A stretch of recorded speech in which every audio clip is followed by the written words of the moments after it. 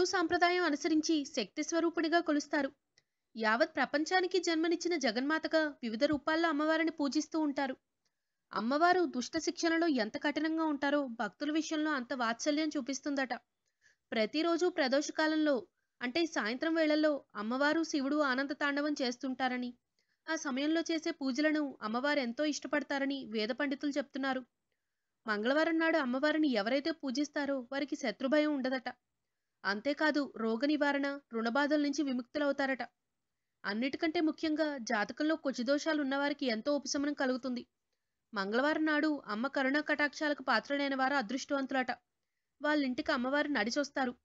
పిలవని పేరంటంగా ఎవరైతే వస్తారో వాళ్లే అమ్మవారి స్వరూపం అని గ్రహించాలట. అమ్మవారు తన భక్తులకు కాళీ, చండీ, బాల, దుర్గా, లలితాంబ అనే రూపాల్లో అలరిస్తుంది. అయితే చాలా మంది భక్తులు అమ్మవారి ముందు చాలా అల్పమైన కోరికలు కోరతారు. అలా కాకుండా నన్ను కరుణించి నిత్యం నా వెంటే ఉండు అంటూ కోరుకోవాలట. అంతే తప్ప నాకు పెళ్లి జరగాలి, మంచి ఇల్లు కావాలి, డబ్బు కావాలి, సంతానం కావాలంటూ చిన్న చిన్న కోరికలు కోరకూడదని వేద పండితులు సూచిస్తున్నారు.